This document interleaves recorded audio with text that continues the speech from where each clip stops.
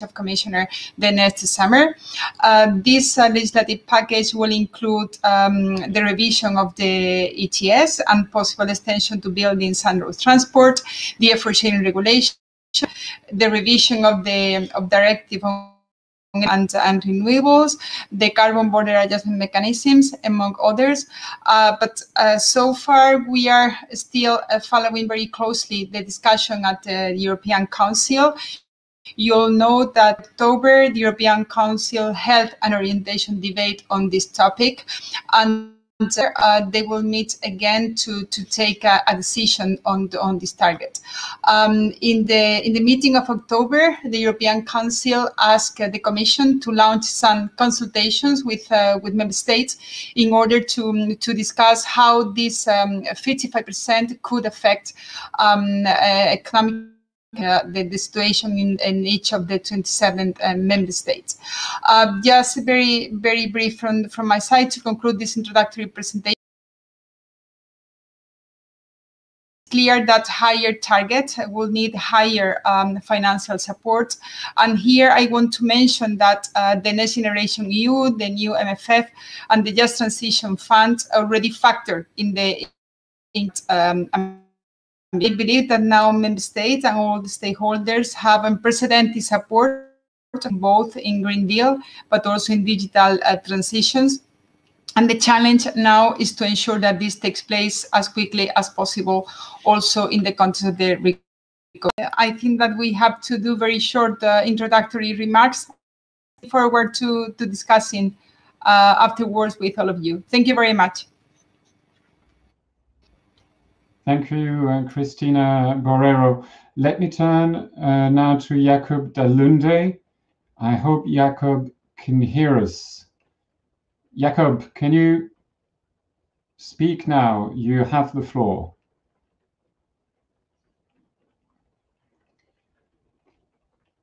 Yes, I think Jakob is having problems connecting. He cannot hear us apparently. We'll try and fix that and return to him hopefully as soon as we can get that fixed. So I will, in the meantime, jump straight to our next speaker, who is Sophie van Eck from the Dutch Permanent Representation to the EU. Sophie, can you hear us? Yes, very well. Can you hear me? Yes, go ahead. Okay, thank you very much, Frederick, and thank you very much for this opportunity to speak. First of all, the Netherlands is very pleased with the Commission proposal to increase the European target for greenhouse gas emissions to 55% by 2030. And we also hope that there will be a swift decision-making in the European Council by the end of this year. As you're aware, the Netherlands has long been advocating for increasing the targets, as we believe that early action is necessary to reach the objective of climate neutrality by 2050 in the most cost-effective way. In my introductory remarks, I would like to focus on 4 areas where we think that additional action should be taken in order to reach the 55% greenhouse gas emission reduction by 2030. First of all, we think it is of utmost importance to strengthen the current EU ETS by aligning the emission ceiling with the increased target for 2030, as well as for a long-term objective climate neutrality by 2050. And this should lead to an increase of the ETS price for CO2 emissions in our European industry.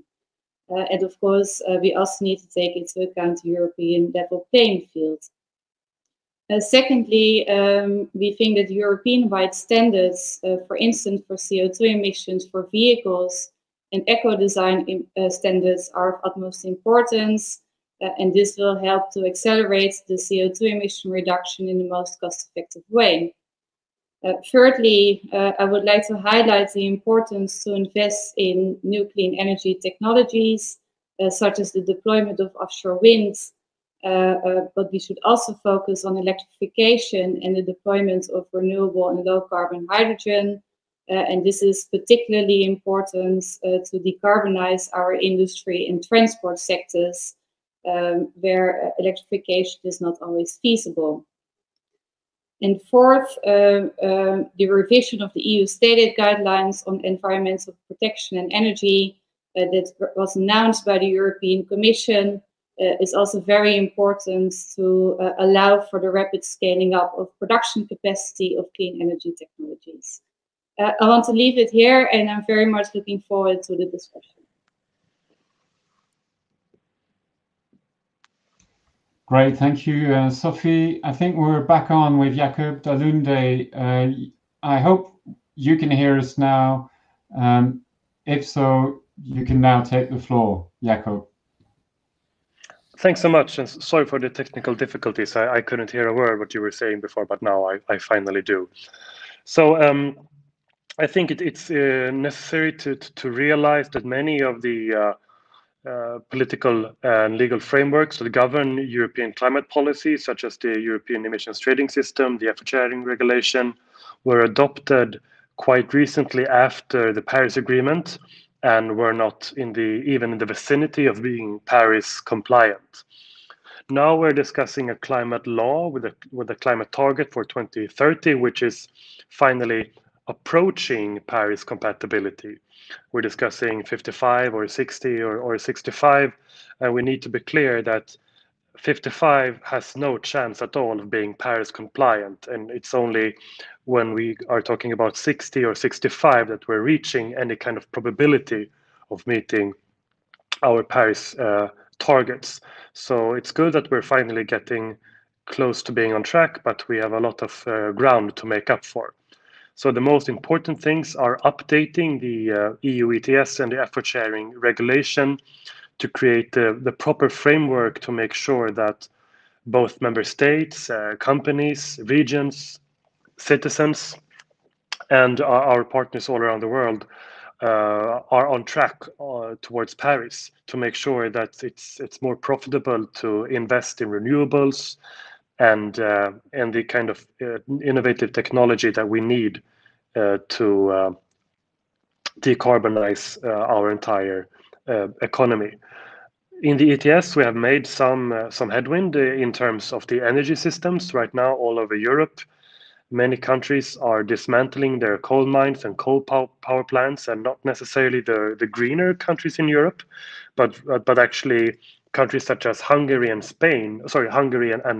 Poland, but also Spain, are now dismantling their coal power plants and doing it more rapidly than they thought they would, because of the ETS making it unprofitable to run them. But in the transport sector, if you take the corona pandemic aside, we were still increasing emissions from the transport sector. And we cannot solve our climate issues with the pandemic. We need to do it with modal shift away from unsustainable modes of transportation, such as aviation and trucks and gas-powered cars. We need to make modal shift towards more sustainable modes of transportation, such as railways, and both for passengers and freight. And we need to look into hydrogen to support the technological shift as well.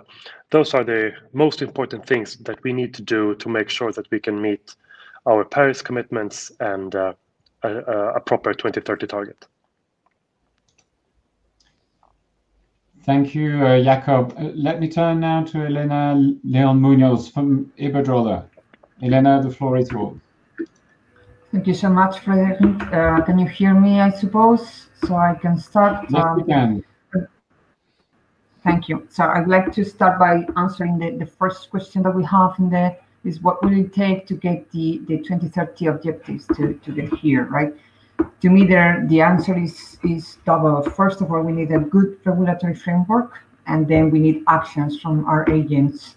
So in terms of the regulatory framework, I think the first thing, or the priority we must foster, is to promote electrification, and because of two reasons. The first is that is the solution that best complies with the energy efficiency first principle that the European Commission already set up in their strategies, and then because it's the only real and cost-effective alternative or carbon neutral alternative that we already have here. So the rest of the alternatives are not able to be deployed in a massive way at the moment. So that's, to me, the first thing we should bet for, right? And I believe that the national energy and climate plans should play an essential role in the decarbonization. First of all, we should be reviewing and updating the objectives to the new and more ambitious one that we have for 2030. And then another action should go into accelerating them, because it's not only a matter of getting to a final objective, it's also the way you get to it. So the sooner we move, the better the emissions get reduced, and the more likelihood we have to achieve the final objective. And in terms of actions, I would like to, of course, Iberdrola welcomes a larger ambition on climate targets by 2030. And in that regard, I would just like to mention that we just presented on 75 billion euros of investment plan, all of it up to 2025, and all of it devoted to decarbonization, either with more renewables, more smart grids to connect renewables and the demand, and more customer solutions. And our approach is that we need to facilitate the enhancement of the consumer role, either, and be very aware of their needs. Either they need electric heating, they need electric transport, or maybe green hydrogen in the industry, some other processes, etc. So we should have a broad brochure of alternatives for each demand. And we firmly believe that in achieving the targets, and we really think that the European funds are an excellent opportunity to foster an efficient and cost-effective decarbonization blueprint. So in that regard, we should be very aware that of the responsibility we all have in trying to take advantage and benefiting from this opportunity to have the most effective use of all these funds. Thank you so much.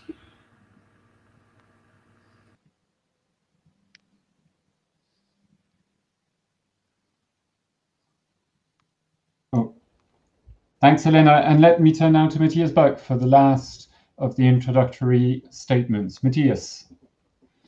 Thank you, and thank you for inviting us to this event.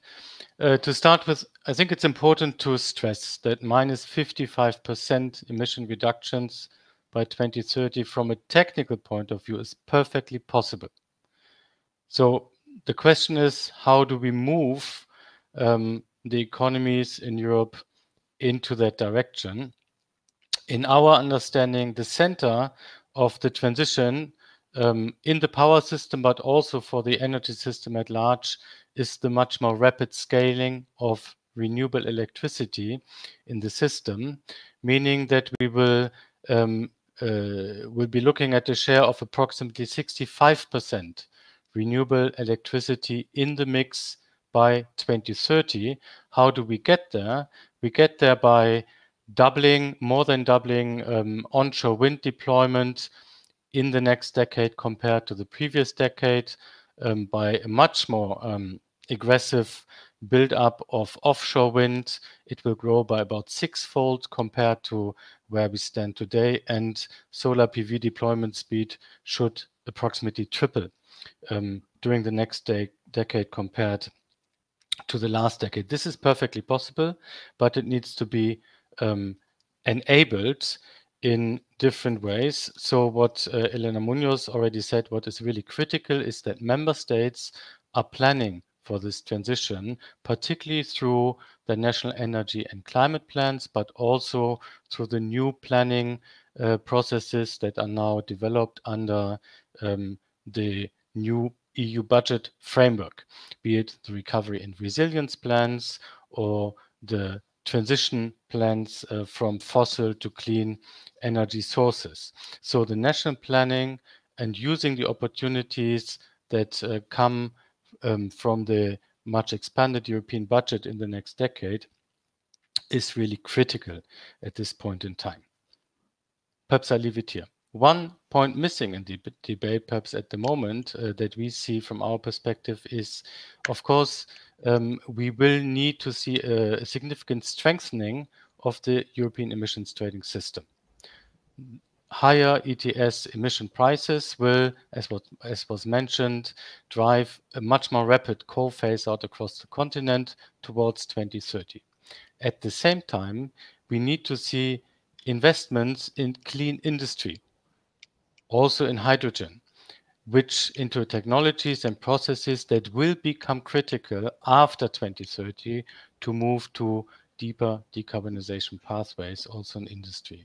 Now, the challenge that we see is that this will not be enabled, those investments from industry, by the higher ETS prices that we expect in a 2030 perspective, nor from what is being discussed as a carbon border adjustment mechanism at the moment. But we will need a particular framework to enable European industry to invest into the clean technologies of the future. And this framework needs to be developed as well as part of the big package that the Commission is preparing at the moment. Thank you, Matthias. Indeed, we can now start the debate. You mentioned the need to dramatically increase the share of onshore, offshore wind. We're talking about really a massive deployment of renewables in the coming decade. So let me maybe get started with a fairly basic question, which maybe I will put to you, Cristina Lobillo Borrero. The European Commission, in its 2050 plan, assumes that just over half of the economy will be electrified by 2050. But so how much electrification of the economy can be expected by 2030, and how much of that do you believe can be renewable or low carbon? Cristina Borrero. Yes. Thank you, Frederick, and thank you for your intervention of all my colleagues here in the event. Well, the climate target plan is underpinned by an impact assessment that we the college adopted in September, and we analyze different scenarios, and of course we assess both the increase of at least 55%. Emission reduction by 2030, but also how to reach the climate neutrality by 2050. And this is, allow me to start by saying that increasing the target by 2030 will also make easier to reach the climate neutrality. So this is one of the reasons why we need to have a higher target in 2030. Of course, and I think that we all agree that we need higher share of electrification. We need to increase first the uptake of renewables, and here, according to the impact assessment that we have done to underpin the climate target plan, we will need also to increase by 2030 two targets. The one on renewables policies, and the second efficiency. And on the two of them, I would like to mention that for the renewables, the says that will current target until 38 to 40% by 2030 of renewables.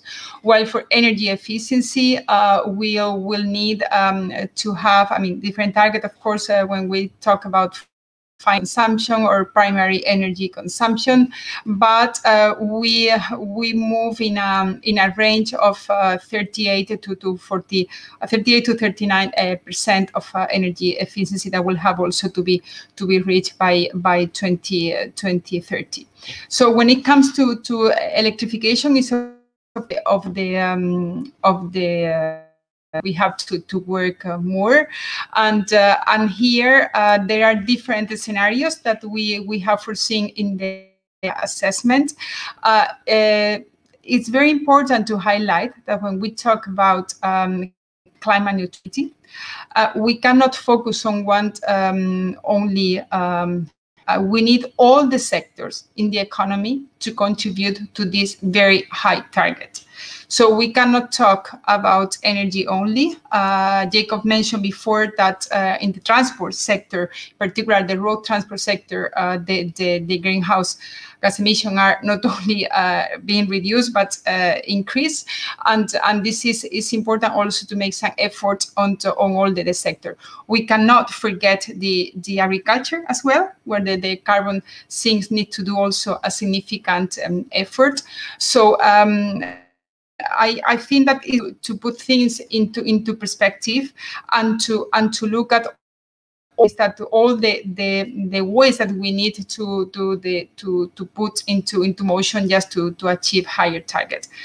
This is the reason why we'll need to extend the ETS, and it has been already mentioned by Executive Vice President Timmermans by our Commissioner for Energy, Gary Simpson. So we need also to increase the target, but we need also other instruments that would also help to electrification. And here, for me, what is very important is to focus on the plan and all the facility and all the possibility that we have now to finance projects in increase the uptake of renewables and the electrification of some sector, in particular the transport. With regard to the target, I think that it depends on the scenario that we choose. Now we are in the process to prepare individual impact assessment for each of the proposals that the college will adopt in June. So we are in this process, and we will be able just to identify the precise uptake that we need to achieve in the proposal. What is clear that for climate neutrality, for reaching climate neutrality, we are talking about 80% of electricity coming from renewables, or even higher uptakes. Thank you. Thanks, Cristina Borrero. Let me put the same question now to you, Sophie van Eck. I understand the Netherlands is doing a big effort to electrify its economy. You mentioned the priority that is given in your country for the electrification of transport, for example. So what kind of level of electrification are you currently looking at in the Netherlands? Thank you very much for your question, Frederick. Indeed, we expect major shifts in our electricity mix in terms of greenhouse gas emissions towards 2030. First of all, this is due to the phase out of our coal-fired power plants ultimately by 2030. And secondly, we expect an exponential increase of the share of renewable electricity in our mix towards 75% of total electricity production. And it is mainly due to the deployment of offshore winds, which is for us one of the major sources of renewable energy. And indeed, increasing the rate of electrification in various end sectors is necessary to deploy this additional renewable electricity. And we indeed foresee a large increase of the use of electricity in the transport sector in our energy-intensive industry. It is difficult to say what the exact amount of electrification will be towards 2030 yet. We expect that our industry will present a roadmap on electrification by early next year, in which they will give further insight into the electrification potential within our industry. And it also provides the basis for further planning, for instance, also regarding new infrastructure. Perhaps it's already good to mention now, but we see that electrification is not the answer in all our end-use sectors. Mainly in certain energy-intensive industries in the Netherlands, but also when it comes to long-distance transports, especially in the maritime and aviation sectors. And here we see an important role of hydrogen as a renewable gas to make sure that also steps are taken here through indirect electrification.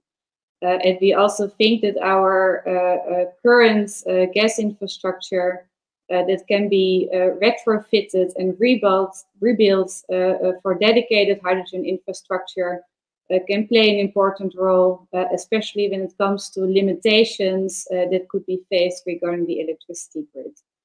I want to leave it here, but it's indeed something that we will further look at in the coming months. Thank you, Sophie. Let me turn to you, Elena Leon Munoz, about the challenge of electrification, moving whole sectors of the economy. With a big part of the car sector will have to move towards electromobility. There's going to be a lot more strain put on the electricity system as a whole. How do you perceive this challenge from where you stand at Iberdrola? Thank you, Frederick. As you say, I think the first thing to do in order to promote the electrification is to implement a level playing field between all the energies. At the moment, even though the renewables into the electricity are very competitive, now what we find out that the European electricity bill is full of externalities and all other type of taxes that it puts it in a disadvantage versus another, for instance, gas or oil or whatever, right? And so first thing should be to, and it's not for the European funds, but we need to set that in order to give the correct price signals to the customers. And then in terms of using the funds, I think that there's a special component of the funds, which is the short term, right? The 70% of them should be spent or committed by 2022, 2023. And that means that we should be spending or allocating those funds in things which already have a lot of, let's say, impact on employment and impact on the industry in order to deliver it.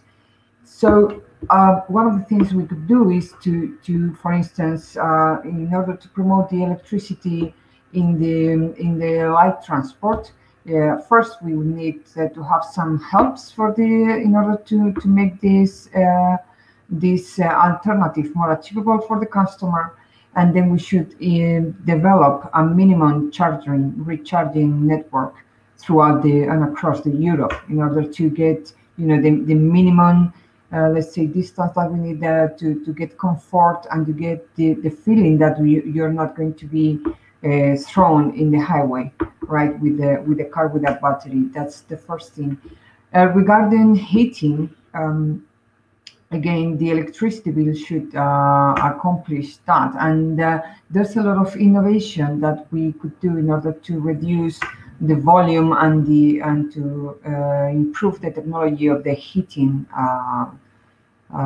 electric heat pumps, because their energy efficiency is huge. It's 3 times the one that we can have in a traditional let's say boiler. But we need to reduce their impact, such as volume and again the first let's say the upfront investment that the customer needs to do in order to get the electricity heat pump at home should be, let's say, mitigated. So that would create a lot of employment in terms of the local industry and in terms of installing all these we would say devices.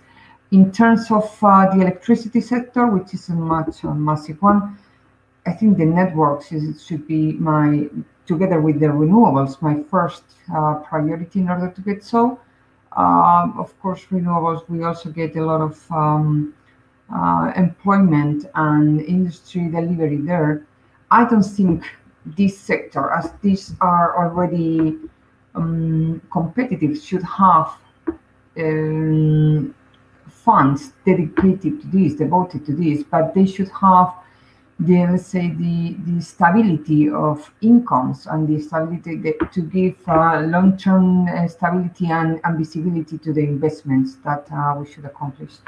And then in terms of smart grids, I think the important thing of electricity grids is that there are no regret option, and they're very intensive in employment. We are going to need more electricity grids no matter what.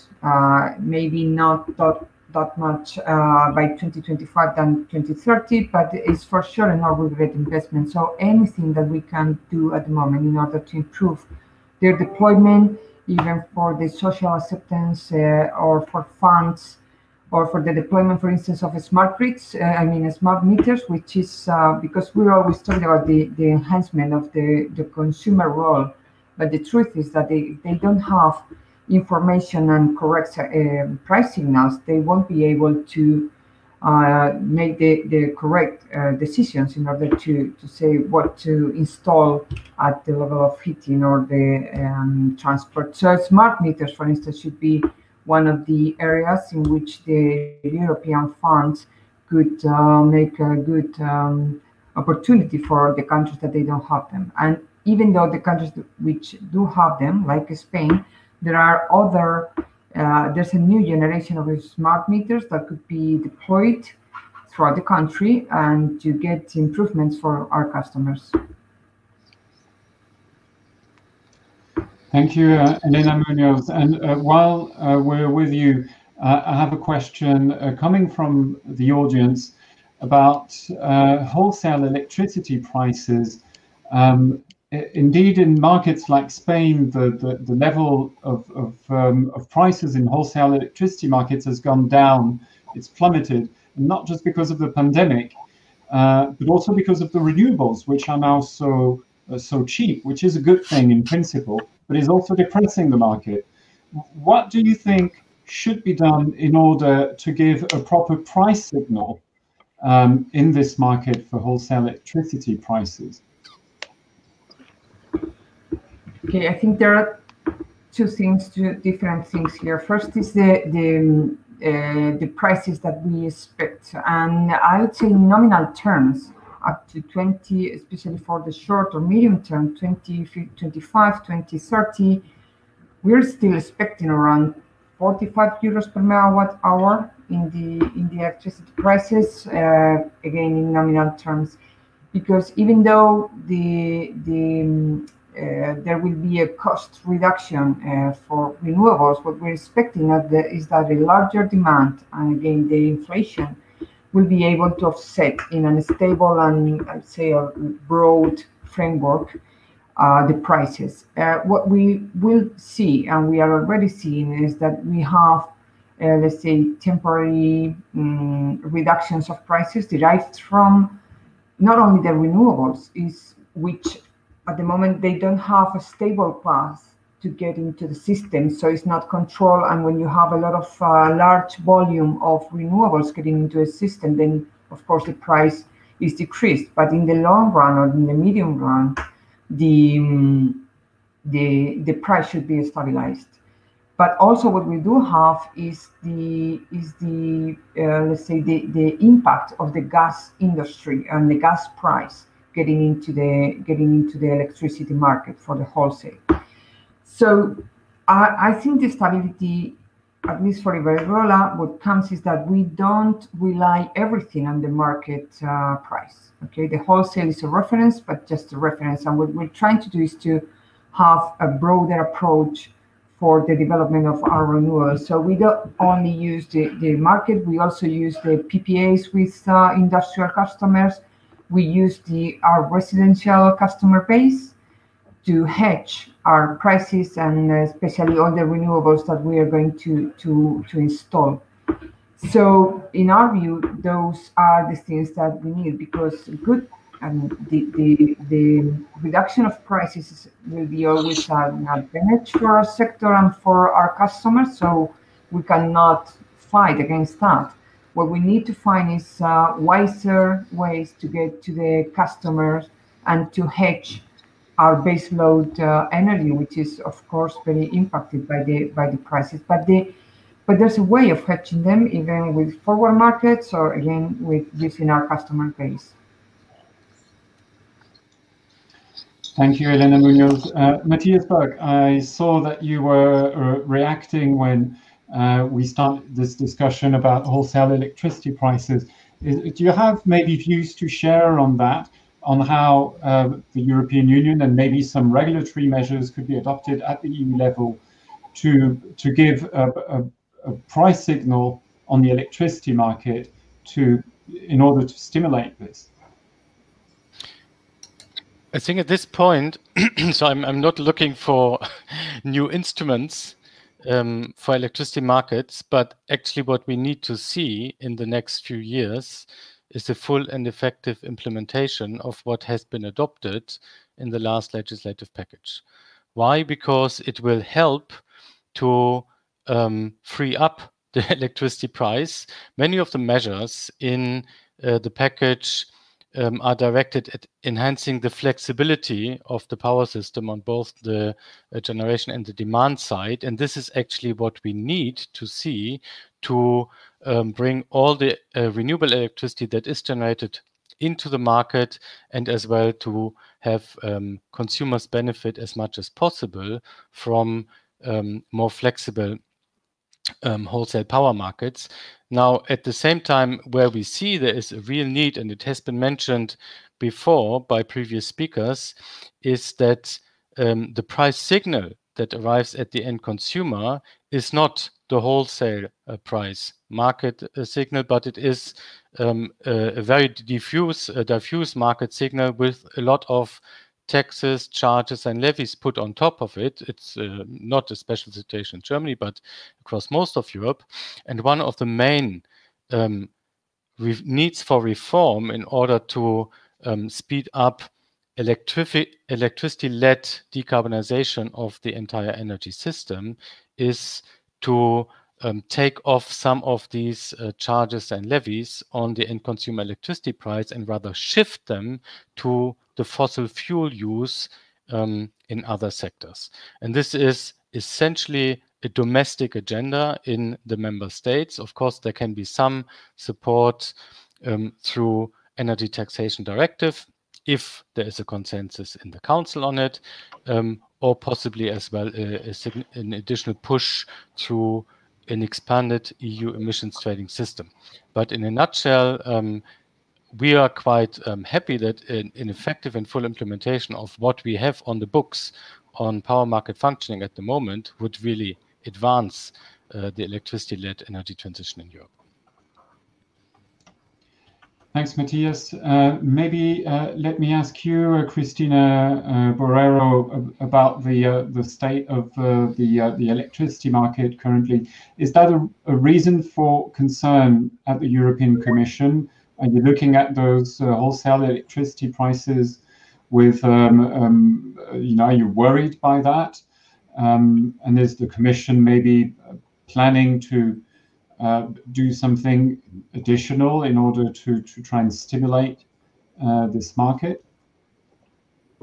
Yes, thank you. Indeed, well, I fully share what has been said on it. I think that there is one important factor that had strong influence on the price of the electricity. It's also the internal market, that is perfectly functioning. So this is one of the purpose of the goal that the European Commission proposed. Directive and the regulation on the internal electricity market, and we believe that as Matthias has just mentioned, we have a package of legislative proposal that were adopted very recently, a few years ago, and now they are into force, and we need to see the effect. So for me, this is one of the elements that is very important for the Commission. We are very, very closely following the functioning of the internal market. We need to ensure that the close among the different member states.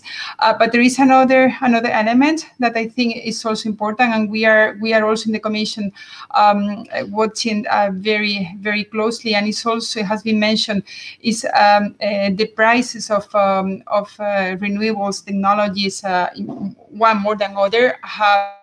So I wanted to give you one the information you may have.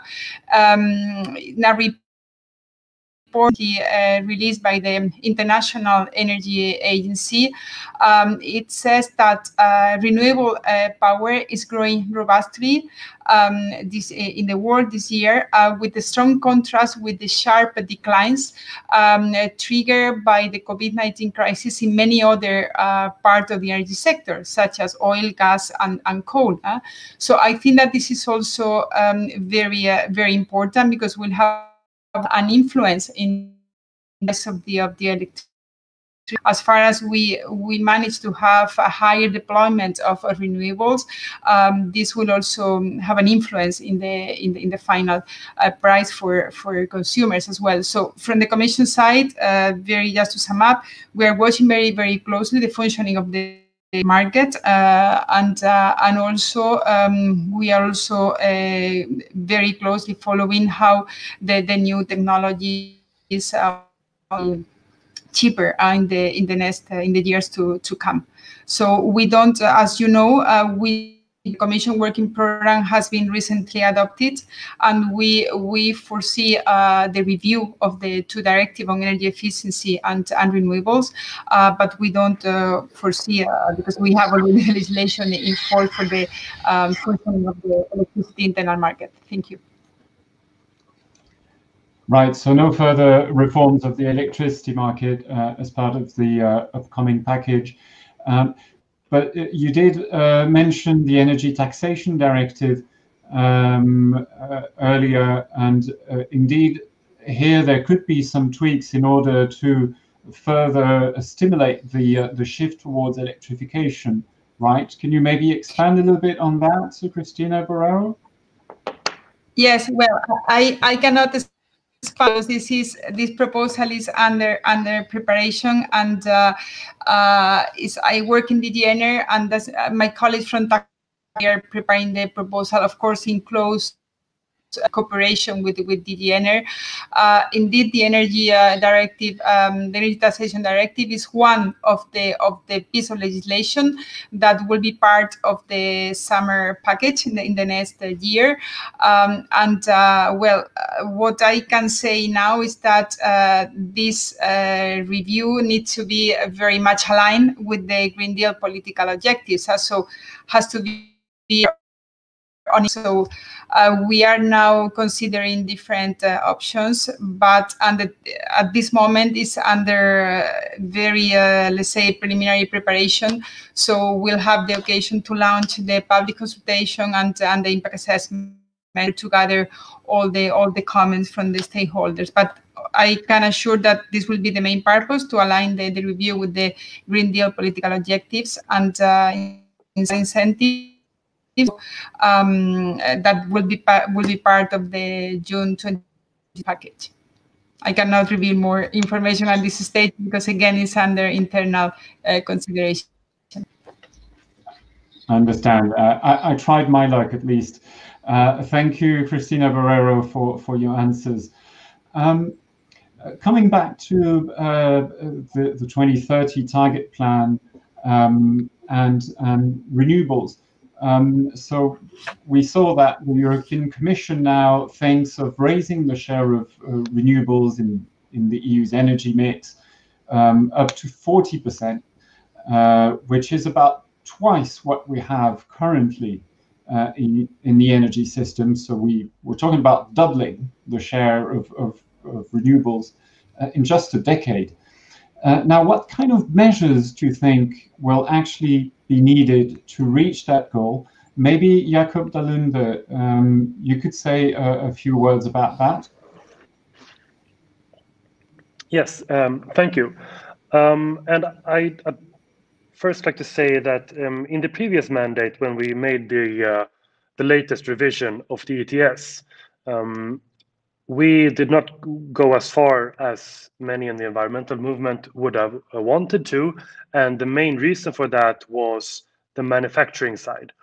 In my opinion, we left a lot of mitigative potential on the table when it comes to the energy sector. But because of the risk of undermining competitiveness of the industrial sector, we made slower progress on increasing the ambition on the ETS than we could have made. So I think that we should look into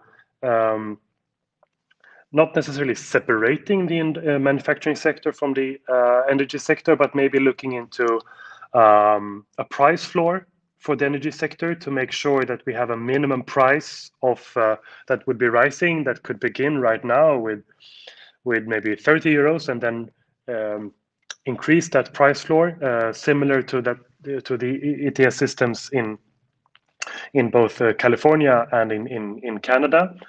I think there's a great potential to move much more rapidly in the energy sector to make sure that we don't only have a target of doubling the renewables from a political perspective, but actually making it much more profitable for companies to do it on their own, regardless of political targets. That would be much more effective. I believe much more in market mechanisms than political targets. But we won't do so until we make sure that we can handle the competitiveness of the manufacturing sector. So either a price floor for the energy sector, or that we move much more quickly in introducing a carbon border mechanism to protect the manufacturing sector and make sure that we create a level playing field of European manufacturing and manufacturing sector in the rest of the world. Those two are the most important things, in my opinion. Thanks, Jakob. Matthias Buck, maybe a few reflections there.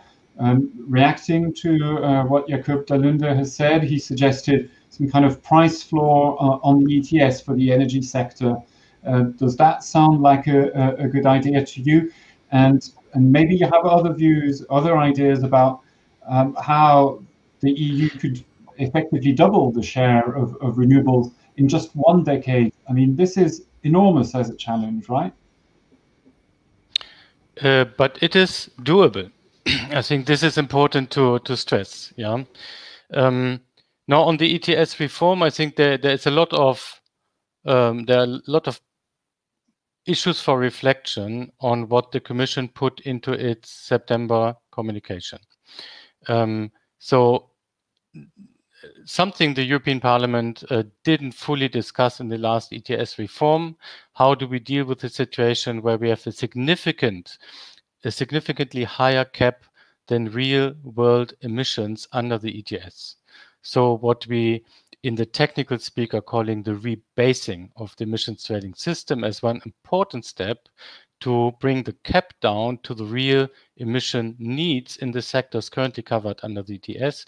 This could already go a very long way in taking some volatility out of the price signal in the emissions trading system. Then, of course, moving to a higher contribution of the emissions trading system to an enhanced European target would also increase the robustness of the price signal under the emissions trading system. There are different expectations where we would be in 2030. We assume we would probably see a price around 55 euros per ton of CO2 emissions. That's probably a conservative estimate. And this would help to have a much more accelerated phasing out of coal. But I think this is very important for us when we're looking at the bigger picture. This would not yet enable European industry in making the investments that are necessary to move to greening industrial processes.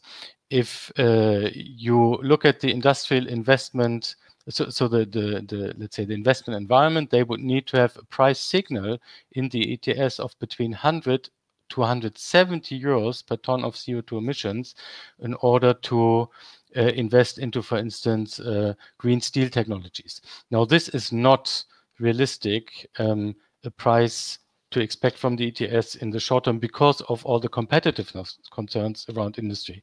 So what we need in addition to a strengthening of the ETS is indeed a self-standing, or let's say a complementary framework to enable industry to invest into the green, clean technologies that will be necessary in order to reach greenhouse gas neutrality by 2050. So this is something where the Commission needs to add on, in our view, to its work program to really help industry see its place in a carbon neutral European setting. Currently, this is very difficult from an industrial perspective to see if you're working in the cement, steel, or chemicals sectors. Now, the scaling for renewables, I think there's still a number of unused options. I mean, the Commission is now pushing rightly for much more rapidly increasing offshore wind. We need much more cooperation of the member states in the respective regions, be it the Baltic or the North Sea regions, to cooperate in scaling offshore wind. There is a lot that can be done to more rapidly scale solar PV in Europe, for instance, by making it mandatory for all new houses to put solar PV on top, to use the large rooftops that we have in supermarkets, etc., also for much more rapid scaling of solar. So there's a lot that can happen. Or an interesting example developed by the Joint Research Center of the European Commission, that you could convert former coal mining regions to energy producing regions by essentially deploying large scale solar PV in many of those regions. That from a radiation perspective would be really possible.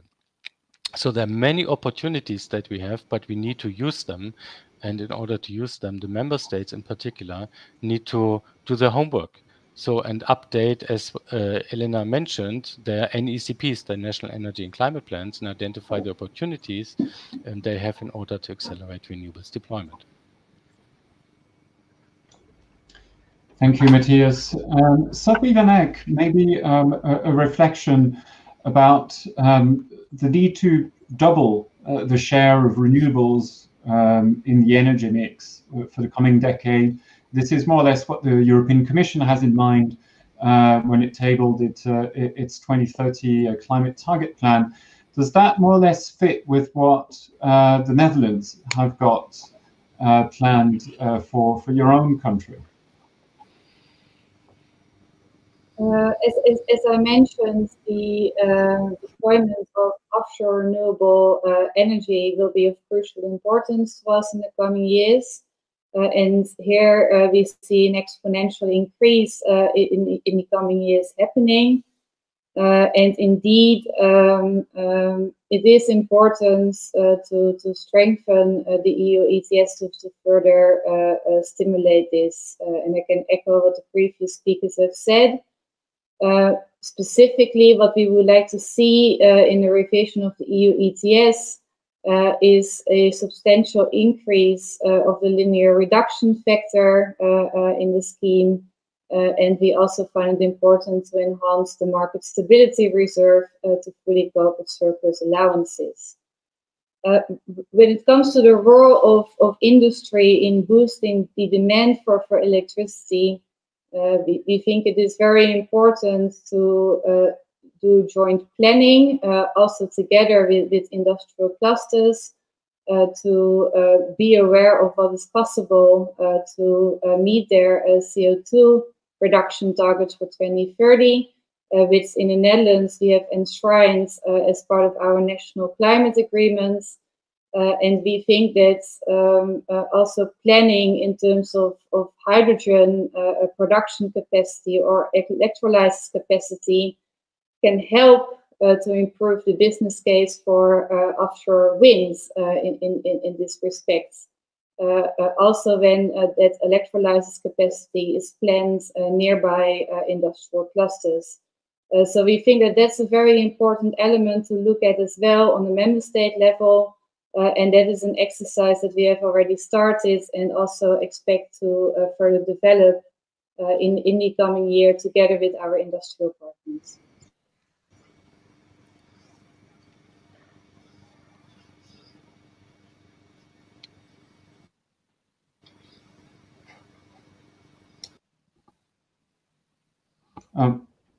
Sorry, I'm just muting myself. Sophie, let me ask to you the next question, staying with you on energy efficiency, which is one of the key objectives that the EU has consistently failed to meet in the past years. Do you think something more radical now needs to be done about energy efficiency as we look forward to decarbonizing the economy substantially in the next decade? Do you believe something like mandatory targets, for example, should now be put on the table at the European level? Well, thank you for your question. For the Netherlands, there's one key objective for 2030 and 2050, and that is CO2 reduction. So that is also the primary target or the leading target for us that needs to be realized in the most cost-effective way. And that is important for us to maintain the public support for the energy transition to make sure that we reach the long-term objectives most efficiently. When it comes to energy efficiency, indeed, there is still a lot of potential, especially as one of the options to realize CO2 reduction. So where this is the cheapest possibility to reduce your emissions, it also needs to happen. At the same time, when you look at the measures that need to be taken from an energy system perspective, we also think that it's important to realize that certain technologies are needed and that are important for realizing CO2 reduction. But that from a strict energy efficiency perspective may not be the best way forward. To answer your question, we think indeed it is important to focus on where the most cost-effective potential is still ahead of us in terms of CO2 reduction. And this is also what the discussion should be focusing on in the coming in preparing the Fit for 55% package that will be published next year.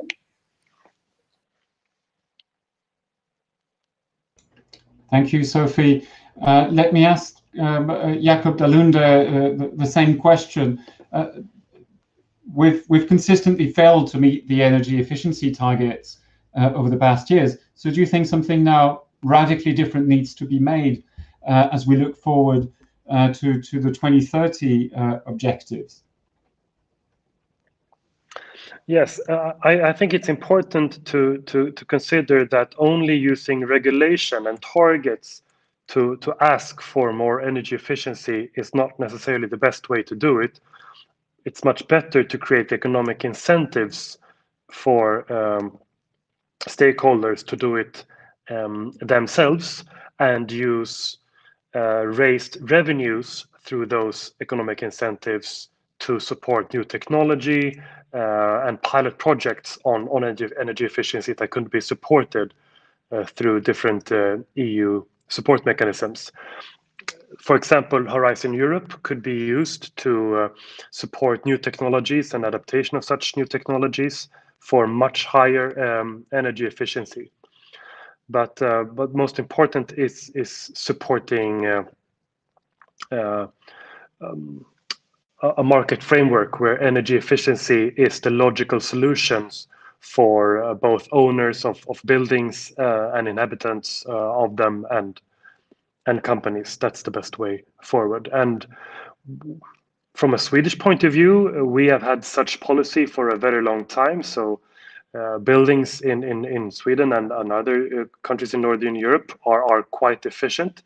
But when we look at at buildings in other parts of Europe, especially Southern Europe. They are bleeding energy, which is quite a big waste. And I fully realize that having a uniform solution for entire Europe, it's quite difficult, and it would be very disadvantageous to Southern Europe. And doing it in such a uniform way would create energy poverty and create quite a burden on many citizens in Southern Europe. So I think this is a very good example of where we could use the regional funds, the social funds that are meant to support a more equal Europe, using those funds in a way that creates both a more equal Europe and a more sustainable Europe at the same time would be a good way to tackle this issue. Jakob Dalunde, I understand you're the rapporteur in the European Parliament on the Commission's proposal for integrated energy systems. Is there, in the preparations that you're making for your report, anything in particular that you foresee or proposals that you've seen coming from the European Commission that you think will be instrumental to increase energy savings in the coming decade? In the discussions that we have had among the political stakeholders in this process, I sense that there is a greater appetite for instruments that support energy efficiency much more than we've had before, and that's very encouraging. So I hope that this new strategy will be a paradigm shift in the way that we discuss energy efficiency, at least politically. This is only a strategy. It will have no legal implications in the short term, but I hope it will send a signal that it will be very inefficient to only talk about expansion of renewables if we don't also tackle energy efficiency. Because we have to realize in the very urgent situation that we are right now in terms of climate change, even expanding renewables has an environmental impact. We cannot only solve this issue by expanding renewables. We also have to come to terms in the way that we're using energy is also inefficient, especially when it comes to buildings, but also when it comes to the transport sector. Only talking about electrification of transport is not enough, since it's very inefficient to transmit energy between rubber tires and asphalt roads. We lose a lot of energy in that transmission, and it's much more efficient to move vehicles forward when it's steel towards railway tracks, for example. So we don't only need modal shift, so we don't only need technological improvements when it comes to energy efficiency in the transport sector, we also need a modal shift towards transport modes that are inherently efficient and away from transport modes that are inherently inefficient, such as road transport with rubber to asphalt. Thank you, Jakob Dalunde. Elena Munoz, I saw you were reacting about what Jakob was just saying. Do you think something radically different now needs to be done about energy efficiency at the European level? And do you believe this sector integration strategy that the Commission presented earlier this year could provide maybe part of the answer to this? Yes, thank you. Yeah, I totally agree with Jakob. I mean, it's not only a technological improvement, it's also a way and the habits that we all have for using the energy that we do. And coming into the buildings, of course, and he mentioned the south of the southern countries of Europe. I totally agree. We don't need just a unique solution for all the countries. That wouldn't work.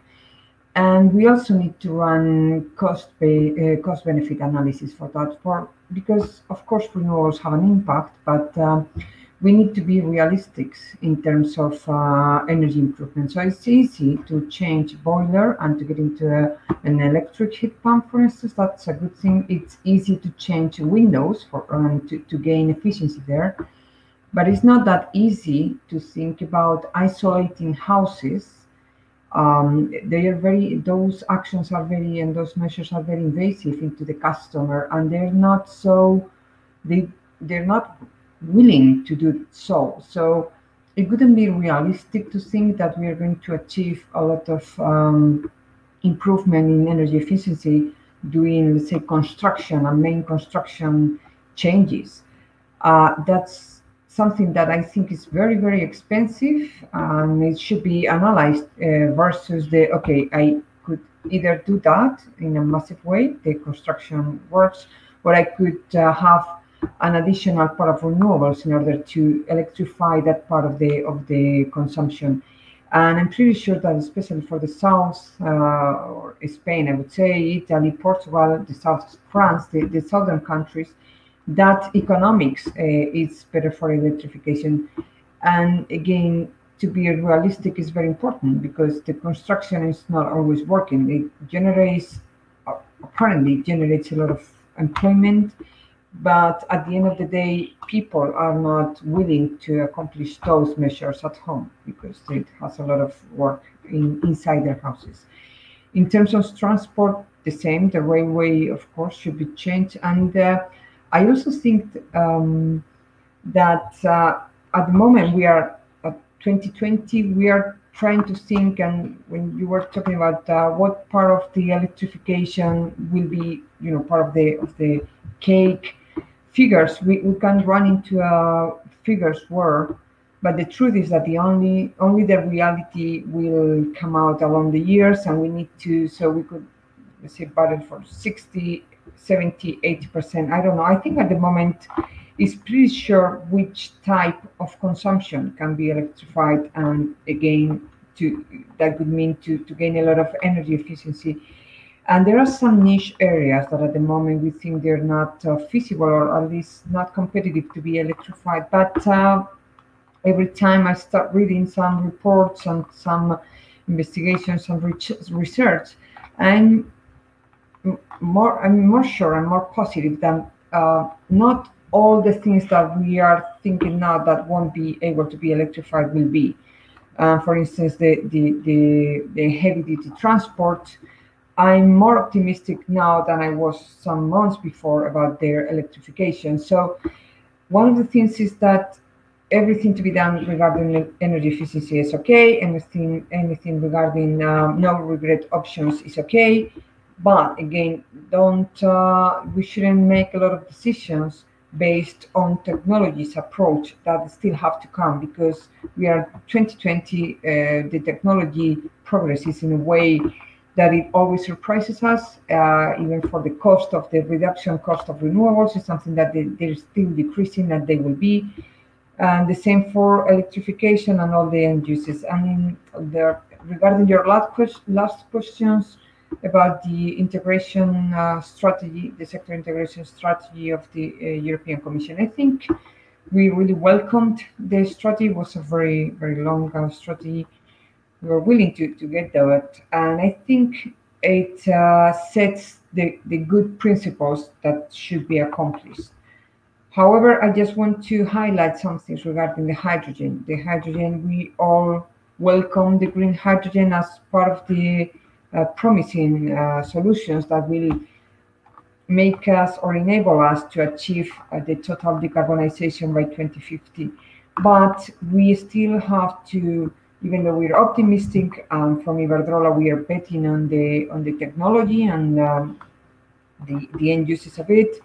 We think that we shouldn't be losing our view about what the green hydrogen is. It's a very, very expensive solution at the moment. It's not efficient at all. So just bear in mind that 1 terawatt-hour of renewables is needed to get just 70% of, so 0.7 terawatts-hour of hydrogen. So it's a very expensive and non-efficient solution. So it should be preserved to those consumptions in which there is no other alternative, and where there is more valuable, the most value can get from the green hydrogen. So it's good to talk about the green hydrogen. It's something that our company is betting on and going to progress on. But let me back up to my first thing is that, of course, it's good, but let's start by electrification, which is what we already have here. And when it comes to hydrogen, I think we're talking more about words and ideas rather than a potential and imminent deployment of the technology. Thank you, Elena Munoz. And indeed, we could have a whole conference just on the subject of hydrogen, but this is increasingly something I hear from all sides, is that the amounts of the green sort of hydrogen are so small and not projecting to increase so much in the coming years that they should indeed probably be reserved for those areas of the economy which can't really do anything else but switch to that and have no possibility for electrification at the moment. I think we're unfortunately reaching the end of this conference, but I will quickly ask each one of you in turn to maybe summarize in a very few words what you would like our watchers to take away with them, because we're being followed right now on YouTube by people following us there. So maybe just in a few short sentences, you could summarize what you would want them to take home as the main message.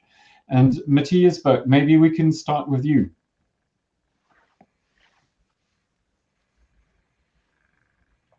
Matthias, you should unmute yourself. Thank you. So my main message is achieving a higher climate target in Europe is perfectly possible. At the center of increasing our climate ambition is a much more rapid build-up of renewable electricity generation capacity in Europe. And in order for this to happen, we need governments across the continent to do the homework to put in place the regulatory frameworks and also the financing conditions to have this scaling of renewables happen at the speed it needs to happen and as cheap as possible. And it can be very, very cost effective nowadays. Thank you, Matthias. Elena Leon Munoz, maybe a few concluding words from your side? Yes. We need two things. Again, a very good regulatory framework, trying to preserve the principles we've said, like energy efficiency first, no harm, no regret, and trying to preserve that there's no need for just one unique solution for everything.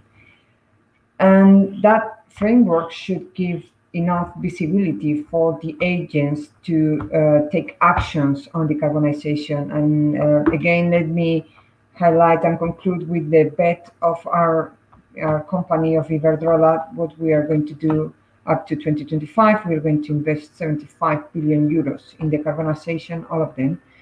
And we have committed to achieve carbon neutral in Europe by 2030, which I think is the only way of getting the final picture, is if every agent and every action delivers in a final goal and target that can be more concrete and not only words. So actions need a good framework, but also need commitment for the companies. Thank you, Elena Munoz. Sophie Van Eck, a few concluding words from your side. It is crucial to increase the target to 55% by the end of this year. And it is also important to put the right framework in place, both on the European and the national level. So strengthening the current EU ETS, installing European-wide standards for eco-design and the transport, investing in new clean energy technologies, and also allowing member states to do so for revision of the EU state aid guidelines. Thank you, Sophie. Jakob Dalunde, the main message you'd like our audience to take away home, what would that be? I'm quite certain that reaching our 2030 targets will be easier than we are thinking right now. I'm confident that in 10 years, we will wonder and question why we were not more ambitious and put the work to handle by future generations. I think that the difficult thing is the social perspective, making sure that even though the green transition will create economic opportunities and new growth, it will not be evenly affected in the population. So we need to make sure that we have mechanisms in place to make sure that everybody can flourish in the green transition. That will be the difficult part. Thanks, Jakob. And so, Cristina Barrero, you have the privilege of closing the conference with a few points that you would like our audience to take home with them. Thank you, Frederic, and thank you to everyone. I think that I would like to conclude with very short messages. The first one is that we are meeting now in a situation where we are still struggling with a pandemic that only some months ago would have been unthinkable. We have now is just to overcome this situation and find solution as soon as possible. But we cannot lose sight on the climate change crisis, that this crisis will not go away. So we need to prepare the next generation, and this is the reason why European Union, we need to increase our ambition. We have our studies have proven that this is not only possible, I mean, it's doable, but it's also beneficial for the whole society, because our Green Deal is not only a strategy to fight against climate change, but it's also a strategy that will create growth, will create jobs, and of course, better planet for the future generations. As it has been said, we need, I think, two main things. We need the So we need a solid, sound legislative framework, and we also need a financial instrument to make it happen. And for this, I think now more than ever, incredible opportunity with the Recovery and Resilience Facility, and I think that the next 3 years will be crucial for helping for contribute to your ambition. Thank you very much. Thank you, Cristina. Thanks to all the speakers for joining us today. Thanks to all of those who followed us on YouTube for this virtual conference. We have many more planned in the coming weeks at Directive, more discussions on energy, the energy transition. As you know, the discussions are now intensifying to get the 2030 targets adopted. So we have much more planned for you on Directive. To just check our website, events.euractiv.com. Thanks to Iberdrola for supporting this conference. And well, stay tuned and bye for now.